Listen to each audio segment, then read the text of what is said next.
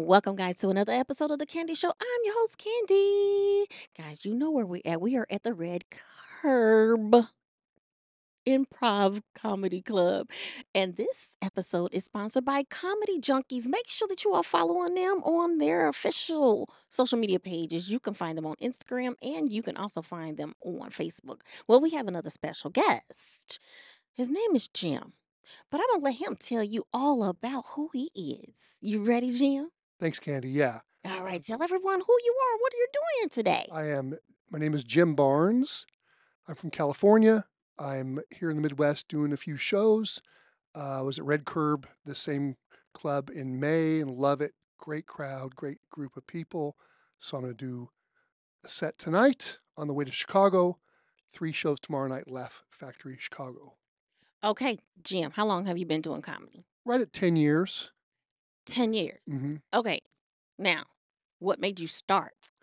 Oh, um, basically, when I started was when I got divorced. So, Some yeah, it was people might probably say this. what made me. But I mean, I've been, I want to say studying almost. I was so into comedy, stand-up comedy my whole life, even from a little kid. It was always one of those things where, you know, could I do it? Could I not do it?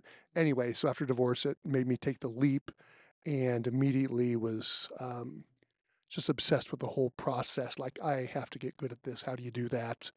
And yeah, I just loved it all my life. Music and comedy since I was 6 years old, where I thought everybody was obsessed with.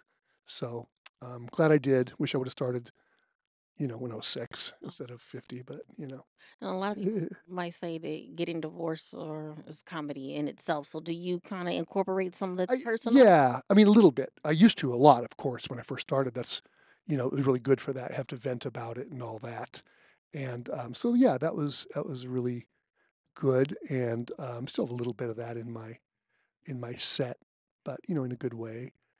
And yeah. What about your style? Now, do you talk about current events? Are you talking No, about relationships? Are you I'm talking about things you see? Tell me. so I kind of my style, um, and the kind of my lineage. If you look at the people you look up to and all that, are the joke writers. I write jokes, but they're about me. I always make them about me, and they're not really current event stuff because when I write, I'm a good writer, I think. So I want to make stuff that's more universal. Mm. I do write some current event stuff. I even teach a little bit online and about, when you're writing monologues and that stuff, it has to be current events. But no, my stuff's about me. Even if it's not, it's about me by the time the joke's done being written. And, and whatever I'm going through right now, it's about being old and out of touch and single with kids and all that. It's fun. It's Oh, fun. It's fun stuff. And it's really fun to do. Yeah. I can't wait to see that. Wow, because I'm not a spring chicken, but I got a lot of years on you. oh well, to die in here, I guess. Well, tell me a little bit about what inspires you to get on the stage and want to make someone laugh. I I'm at the point now where I really enjoy it. And I always loved the process of it. I wanted to be good at it. I'm very driven. Even the first time I was ever on stage, I wanted to get back up there right away because I want to be, I like, I want the respect of my peers. I want people to say, oh my God, that guy was funny. And sometimes, wasn't. So that drives me. But also lately, last couple of years, really enjoying every second on stage. I just love it. It's the best time, the best 10 minutes to half hour of the day, but also I'm 63 and like I realize my future is now. This is it. So it really helps me enjoy it, stay in the moment, be appreciative of now. I mean, the future will take care of itself. So yeah, it's just it's a fun time and it can be proud of, hey, I wrote that and people laugh. It's all that. Are you interested in writing for other people? Yeah. Yeah. I do a little bit of coaching and, you know, eh, being on the road all the time has to end at a certain age for people, and I'm not on the road all the time. I home based near LA, so I can stay home a lot. But Yeah, I always knew from day one, even the comments I was getting early on, if I'll end up a writer, you Okay. know what I mean? But I can't see myself stopping.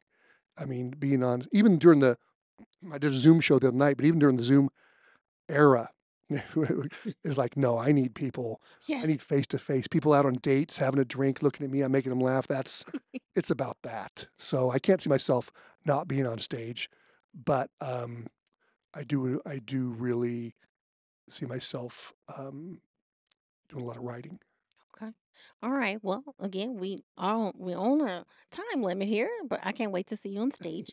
Do you have social media? I do. Okay, well, let everyone know Yeah. what the social media is so they can follow you or book you or just see what you have going Yes. on. On Instagram, it is at Jim Barnes Comedy, and Barnes has an E in it.